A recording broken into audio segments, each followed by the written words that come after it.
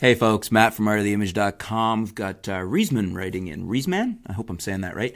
On the email, the heading of the email is Canon EOS M50 or Sony a6000. So obviously he's looking at the two.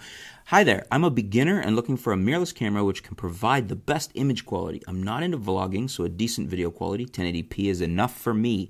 Which one would you recommend between the M50 and the a6000? I like the design and screen on the M50, however I read a lot of reviews of the a6000 is the best one for a beginner who wants to start to be serious on photography.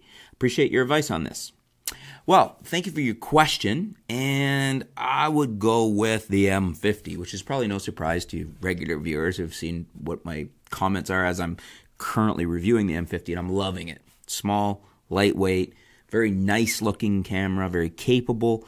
As far as the sensor, the a6000 has nothing on that. I mean, you've got a nice 24 megapixel, performing in real world shooting at the top end. I mean, all these APS-C 24 megapixel cameras are all pretty much on par in real world shooting terms. You've got the ability, for me, one of the biggest things here is, well, first of all, the M50 has 4K and the a6000 does not. The M50 has dual pixel autofocus. The a6000 does not have anything competitive with that.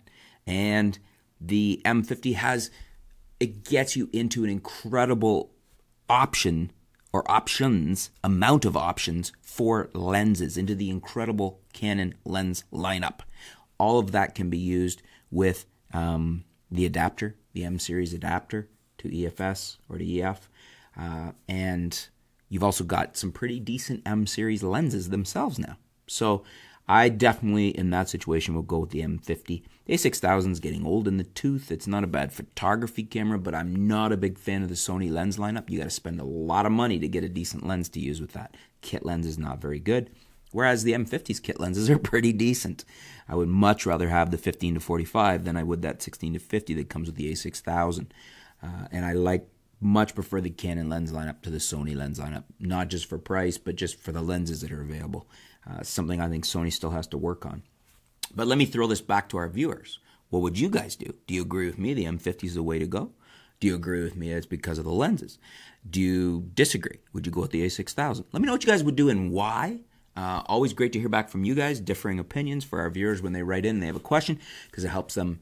It's always great to have more feedback. So sometimes it makes you think of things you hadn't thought of, and you can evaluate what your solution for your question is going to be.